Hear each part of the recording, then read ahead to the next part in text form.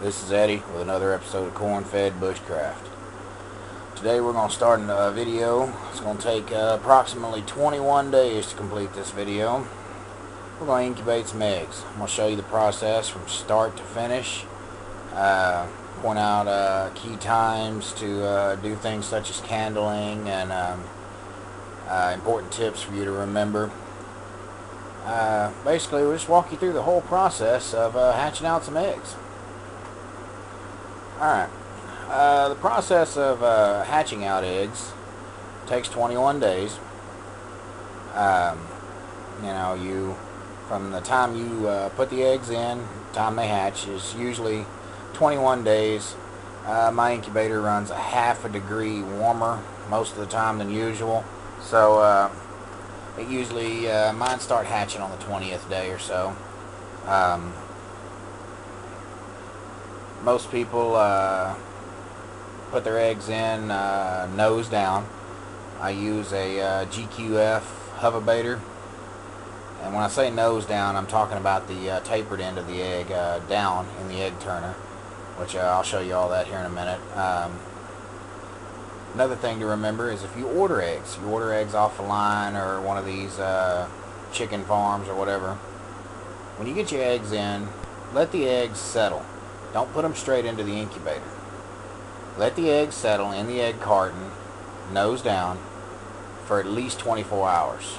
If the eggs are good and fresh, you can let them set for about 3 days.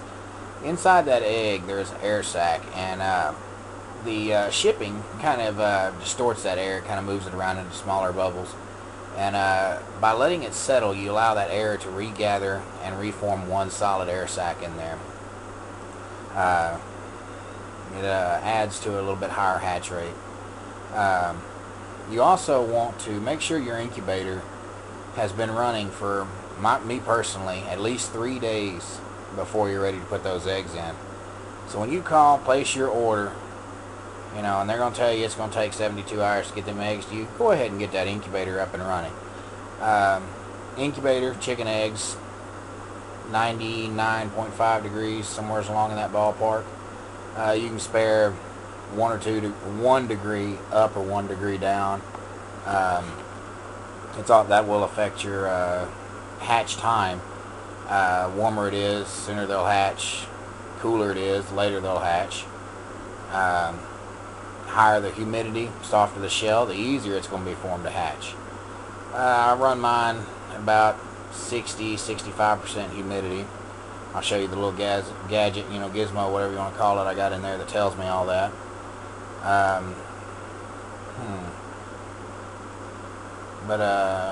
Yeah, let me get over there and I'll show you the incubator and kind of walk you through a little bit of the different features of it. Alright, here we have my incubator. As you can see, my wife and kids bought me this a couple of years back. Genius idea, awesome gift, probably the best one I've gotten in a while. Got the solid top window on this. Awesome feature. You never have to open it to check out your hatch rate. Let's see. Here's a little logo. Let me get out of the light there. Can't see that too well, but anyhow, that's just your hoverbaiter information. Tells you where you can call them and get information about it. Alright, let's see if we can look right back yonder. Alright, see that gizmo leaned up against the back wall there? That tells me the temperature to the nearest degree and the humidity inside my incubator. Top number there, 67% humidity, bottom's 100. This incubator is incredibly accurate on temperature. It's a forced air incubator. See if you can see the wire going in here. Alright, that wire there is the egg turner. That's this yellow piece here with all the little holes in it. You got this wire here coming in, and this is for the thermostat, heating element, and fan. This is the fan right here. Sucks air in through this little hole. Then you have your outlet here where the air comes back out. Alright, let me turn this off a second. I'm going to flip it up and show you what the inside and a few little features on the inside. Alright, this little area here, that's your fan I was telling you about. It basically it'll suck the air up and move it around through the top over these little heating elements here, and it evenly spaces the temperature in the incubator so that you don't have a hot spot right in the center and then your sides be off by a degree or two. It's just, it's to keep it well balanced, and allows you to work with a lower heating, lower temperature inside the incubator. Alright, see this right here? That is a chart that tells you for what temperature you want to set the incubator. It shows you which way to flip the switches. Inside of here are little switches, and you just flip them up and down till you get the desired temperature you want. And mine's set at 99.5 on the nose, and this thing is never off by more than a half a degree. It was an amazing find. My wife and kids bought it for me at a Craigslist site a couple of years back. This incubator used normally sets you back $100. This one was $50 off Craigslist. I mean, still of a deal. Alright, let's move on here. Alright, you can see the little gizmo there. Since I've had it open, temperatures dropped 99, humidity 55. Egg turner. That's pretty much it for the inside. We keep water. There's a little plastic trough underneath that has water in it, and that's what controls your adds humidity to the machine. Alright, we are all loaded up. Actually, I'd get away with putting half a dozen more eggs in here, but I don't have them right now, so we're going to go with an even 3 dozen. This machine holds 3.5 dozen eggs. You can see the brown ones back here. These are all, for the most part, Dominecker crosses. For the most part, all Dominecker.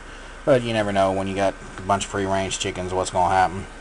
Alright, over here we have these blue-greenish eggs. Most of them green, which is, one of my favorites. I like the more common is the blue out of the colored eggs around here, but got a whole row of green ones. Even some of them, like these here on this row right here, are more of an olive color. A lot of people call them olive eggers, but they're just fancy Americanas, whatever you want to, whatever you want to refer to them as. Everybody's got their own little name. Alright, we got these white ones back here. Can't remember exactly what there is. There ain't a whole lot of white breeds of chickens, or chickens that lay white eggs around here. Brown's more of a common color for us. But got them all in here. All of them are nose down, as I said earlier. Another thing I failed to mention earlier, do not ever let your incubator get above 105 degrees. I had that happen once on a Little Giant incubator. Probably the worst incubator I've ever owned. Killed an entire incubator full of eggs. 70 something eggs I had laying in it. I did not have a turner in that one, but 70 something eggs weren't due to faulty setting on the incubator. It had one of those twist knobs, and those twist knobs are never accurate. This one, knock on wood, I've ran it now for several years and never had a problem out of it.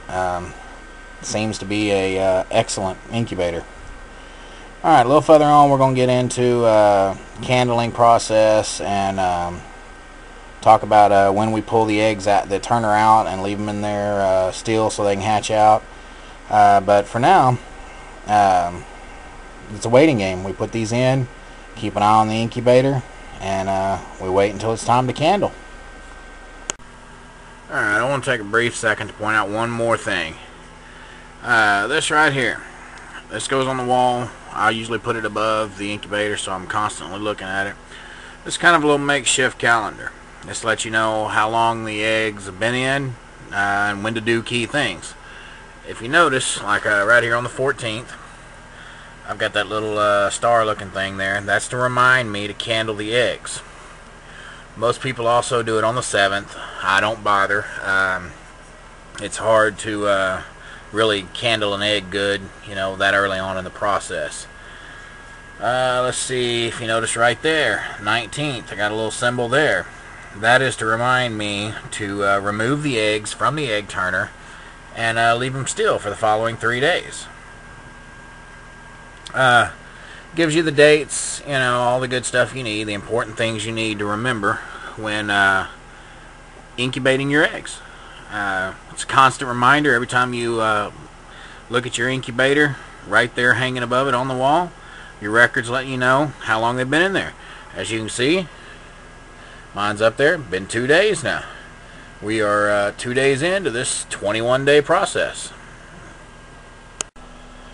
Alright everybody, it's now day 7. At this point, you could candle if you wanted to. Like I said, I personally don't candle till day 14. Day 7 is just too hard to get any kind of results. But just letting you know that at this point, if you felt necessary or felt the desire to do so, you could. Let's run down here and do a little quick check in here. We have 100 degrees and 55% humidity. Let's take a little glance over. You can see the turner working real good there. Alright, I'll get back with you probably on day 14. Alright everybody, what you see before you is a candling device. This here's a homemade contraption. Made it up myself. Just some scrap plywood. Inside of this is a light bulb, a little light socket in there off of a lamp, and a energy efficient swirly fluorescent bulb. I use them. They have a really bright light, and you know, for one, they conserve electricity, and they don't get warm. So let me show you the difference between a good egg and a bad egg. We had a few bad eggs, I'm sure, and I'm gonna show you what we got. Alright everybody, we got the egg. We put the nose of it down on top of the little candling device, and as you can see, it's been 14 days. We can see through that egg. We can still see the yolk in that sucker. That, my friends, is a bad egg. Alright, let's remove this. Show you a good egg. Oh, pardon that light there, boy. It's bright. Alright, let's set a good egg on there. What's that? Pitch black.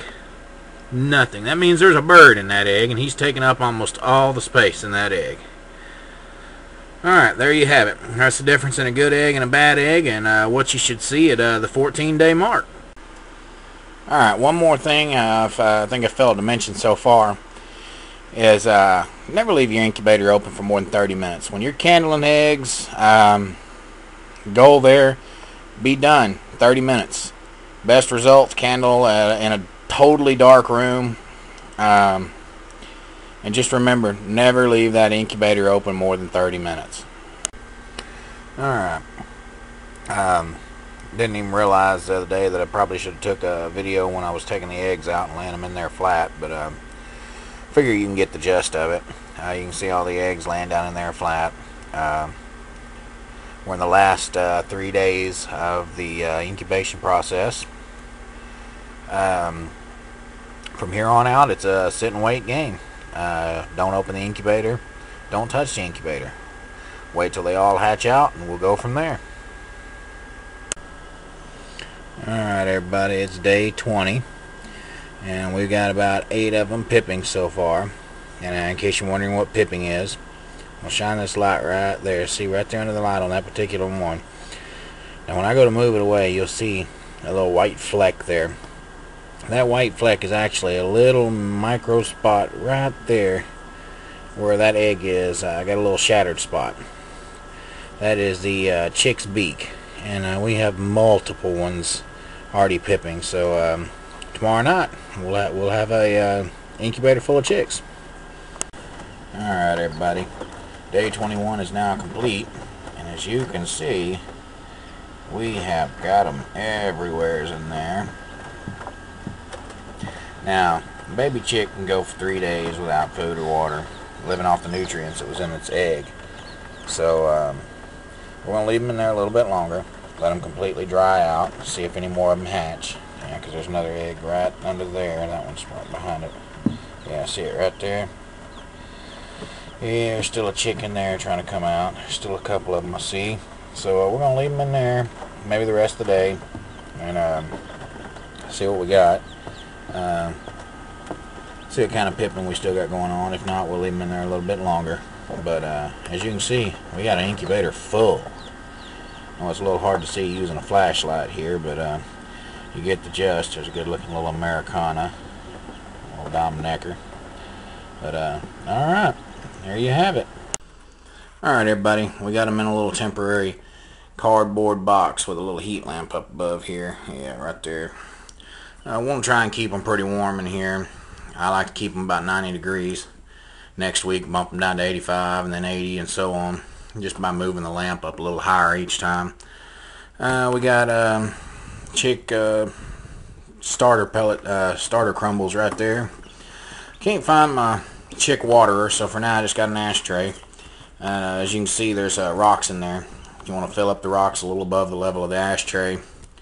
Keep them from getting off in it and drowning, and if they get soaking wet, they can die real easy. But this is just a little temporary setup until we can get them in the brooder. And there you have it. 21 days, we got a whole box full of baby chicks.